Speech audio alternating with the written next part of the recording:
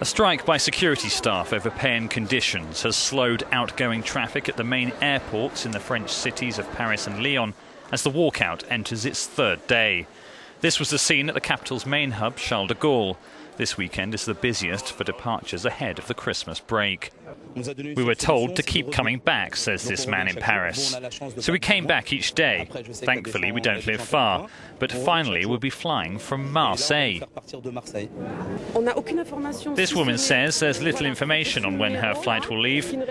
We tried to call, but no one answers. We have no idea if we'll get our money back or any compensation. Arrivals at both airports are going ahead as normal.